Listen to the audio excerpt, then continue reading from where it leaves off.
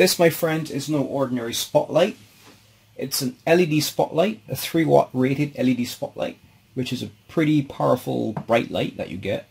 It comes with a built-in rechargeable lithium-ion battery. Gives you hours and hours of usage on a single charge. And it's charged via a micro USB connection. Now the micro USB connector is in the back here. You just unscrew this cap, and in the back here there is a mini USB port. Now it does come with a cable as well, so you just connect the cable into here and you can connect this to your laptop or PC and it will charge. And next to the port there's a little LED indicator that tells you when it's fully charged.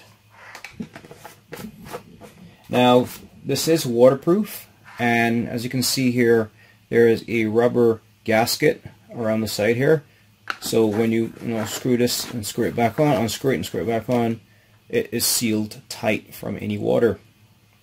Now you must be asking yourself, well, what is this handy contraption on the top? Well, what's good about this flashlight, I mean, yes, you can use it like a conventional flashlight. You have a hand grip and you can use it to see and point.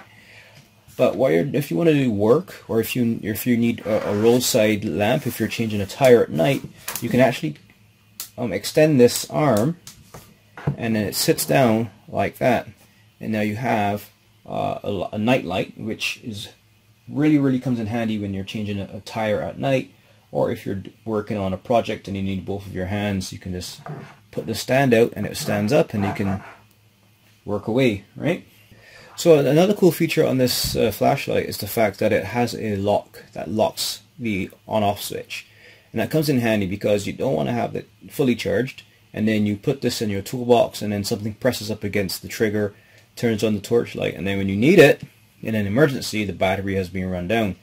So when you have it in a locked position, if you try pressing this, no light turns on, right, because the switch is locked. But if I turn it off, now it's unlocked, I can use the torchlight. So you get a bright beam, a less bright beam, and a strobe light each time I press the trigger, and then I can turn it off, right? So you have those 3 modes of lights: high beam, not so high beam, and strobe. Now if you're interested in getting yourself one of these cool flashlights, check the link below this video. Don't forget to like this video and leave some comments. Let me know what other cool gadgets you want me to review. Hi guys, so I hope you enjoyed that last video. So a couple of things before you leave. Number 1, subscribe to this channel right now. Click on the button that says subscribe below this channel right now. And number 2, like this video if you like it, be honest. And number 3, I want to hear some comments from you. So let me know what videos you want me to do, what particular product, if it's a game. Just leave a comment below and let me know. That way I can give you better content going forward.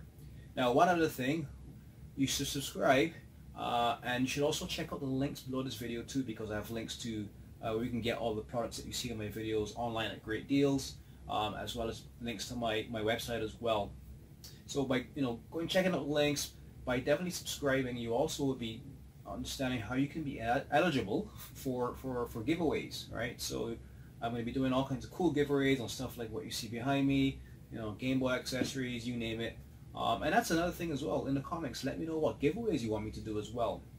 So that's it, everybody. So quick recap: subscribe, leave your comments, and definitely check out my website as well. So by subscribing and going to my website, you'll understand how you can participate in the giveaways. Of course, one of the requirements is you have to be subscribed. So it's a no-brainer. So anyway, guys, till next time, happy gaming.